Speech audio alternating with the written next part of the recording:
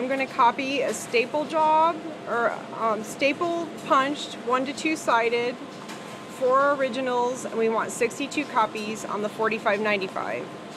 So I'll remove the staple or the paper clip from the original, lay the original into the document feeder, make sure that the sides are adjusted. You want the documents face up, and there's a little picture right here that tells you in case you ever forget. It shows you that the document should be face up. Put the originals in face up.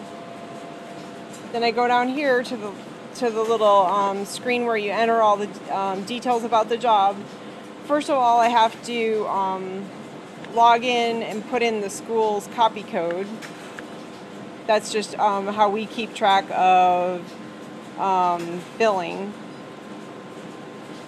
Then I tell the machine I want 1 to 2 side, and then under finishing, this little button right here will take me to a finishing window.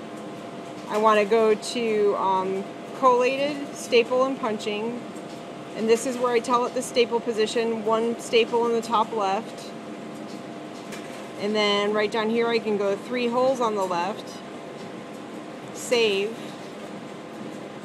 and then on the keypad I tell it how many copies I actually want, 62, and then hit start, and it starts scanning the originals into the machine. Then when you come down here on the end, this is where the copies are going to come out.